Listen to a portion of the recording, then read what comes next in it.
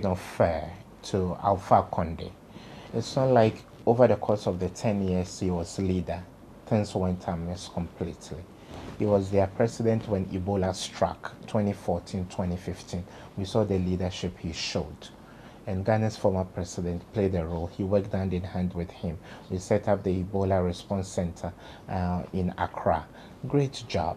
He did his best in various, areas. He built 2 dams, one completely done.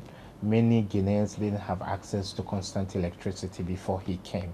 And the other, dam will be commissioned pretty soon.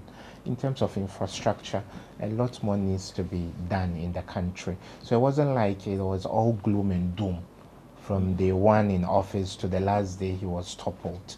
He did some good things. But where Alpha Conde went wrong was when he made an attempt to, amend the constitution for a 3rd term.